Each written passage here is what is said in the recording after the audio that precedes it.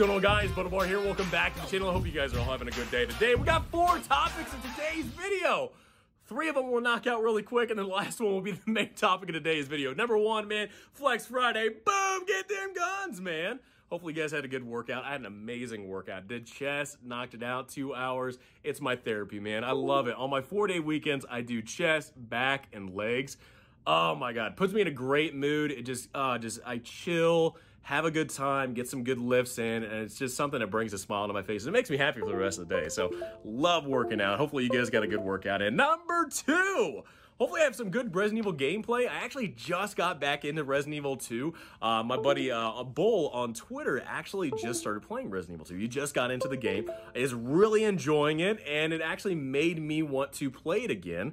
And then also drove in that idea of like, man, I used to have this guide, or still have this guide on YouTube.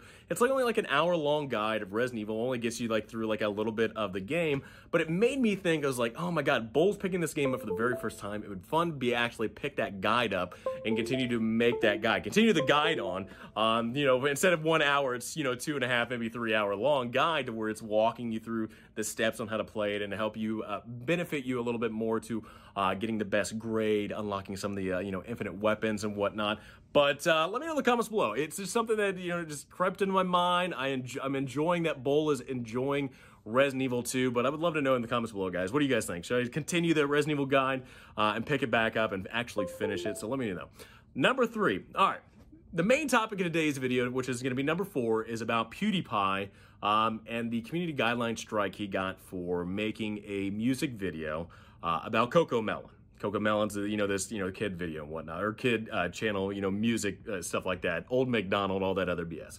Well, my number 3 thing is I'm actually trying to make a transition over to Odyssey. Odyssey is another YouTube-ish type video service that is a direct competitor, at least from what I see, to YouTube. I've actually enjoyed it. I've been on it for about 2 weeks now. I actually enjoy the way that it works out, the way that you upload videos, the way that it kind of just, you're able to find stuff and whatnot. I actually really enjoy it, and I'm trying to make the full transition over to Odyssey, or at least kind of see how it works. Right now, I'm kind of bouncing between the two. I upload on YouTube, it uploads to Odyssey, stuff like that, but I would love to see a full transition over to Odyssey. So I'm going to leave in the description below a link to my Odyssey. Follow it, watch my videos over there. Let me know what you guys think about Odyssey as well, but it's just something in the back of my mind to let you guys know that that's something that I do plan on doing later in the future, if it is a possibility that I see some success with that transition. All right, now let's talk about number 4, PewDiePie. All right, so I, as a parent, as somebody that has used CocoMelon for my kid, for Tony, I feel like I have an opinion that's very unique to the situation with PewDiePie getting this community guideline strike, his video getting banned. He made a video, a mocking parody type video towards CocoMelon that I would say it's not vulgar, but use strong language. As somebody that, you know, I use CocoMelon as something that entertained Tony when she was a little kid. She loved the old nursing rhymes, especially as an adult as well. I needed to know the nursing rhymes. I just had a kid. I don't know any nursing rhymes. She wants to rock. I'm just sitting there and quiet. I need something to sing. So CocoMelon would help me out a little bit as a dad. I got picked up, you know, Old McDonald, you know, bingo, all this stuff. Was very helpful for me, not only learning nursery rhymes to rock her, but also as a little baby or a little toddler and whatnot. She would watch that stuff, pick up on the nursery rhymes, pick up on, you know, some of the cartoons that would do, you know, be playing, and in the background maybe I could do dishes and stuff like that. It was just something that helped me out as somebody that didn't have, you know, my wife here, Hannah here, to help me out. It was nice to have that in the background playing, that it's not, you know, something grotesque or something terrible. It's CocoMelon, it's little nursing rhymes and a little cartoon. So I enjoy that part. However, with everything that PewDiePie did with this music video, I feel it's very hypocritical of YouTube and what they're doing. So PewDiePie makes this music video mocking CocoMelon, and YouTube says, nope, that's harassment. We are banning the video. We're giving a community guideline strike to PewDiePie.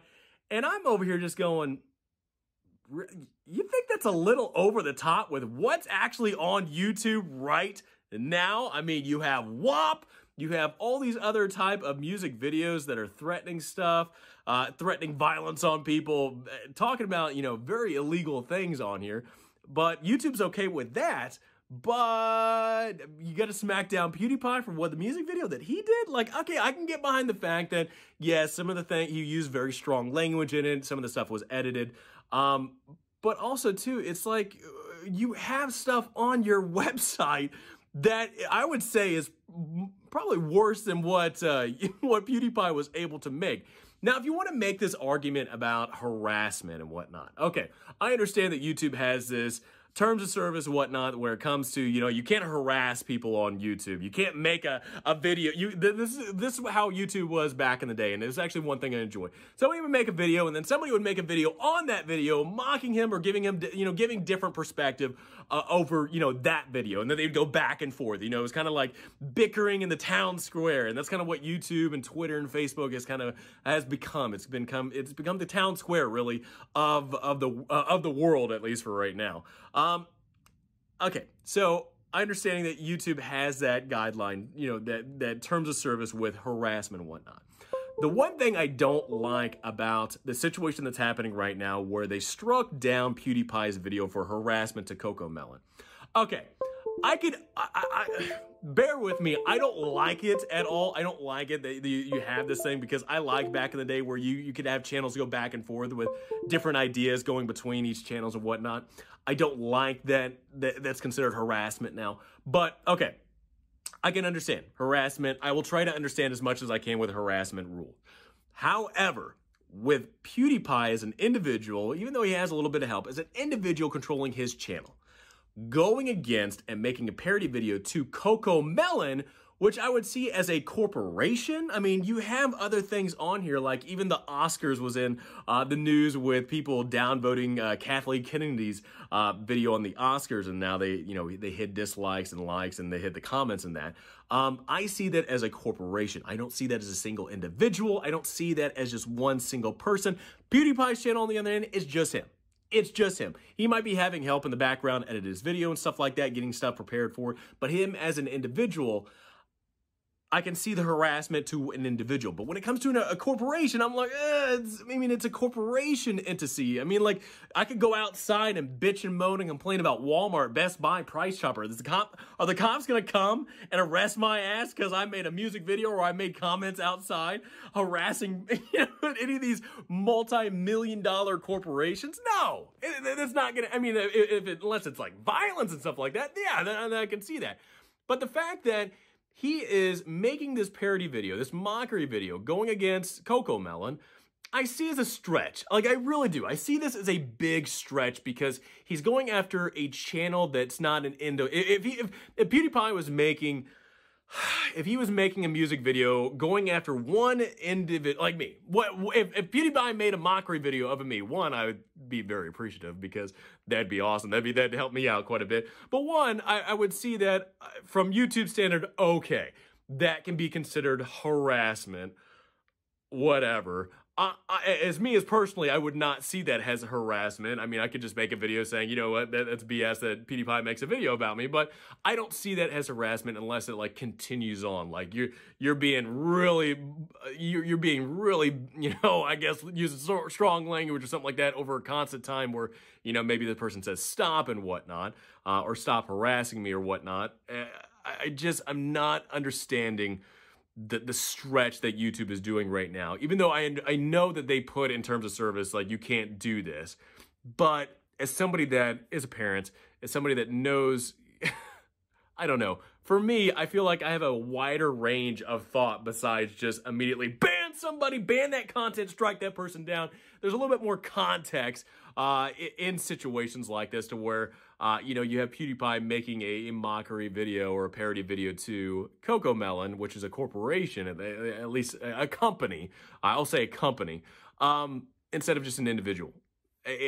I mean, come on. I mean, let me know in the comments below. Am I going on something to where, I'm going towards something hot right now, or am I just talking out my butt? And it should be, no matter if you're a company or an individual, the harassment charges, the harassment, complaints and whatnot, should be dealt with the same. To me, I don't believe so. I don't believe so at all. But then also, too, when it comes to YouTube having these very vulgar music videos and some of them, talking about illegal things, double standard, kind of much. I mean, especially with, I mean, like, if you want to get, you know, him on the harassment thing, okay, whatever. But when it comes to other things that are on YouTube, how the hell are you making that stretch to where you can ban his video? But there is some stuff on YouTube that's like, whoa, having to explain what WAP was to somebody, that was pretty fun.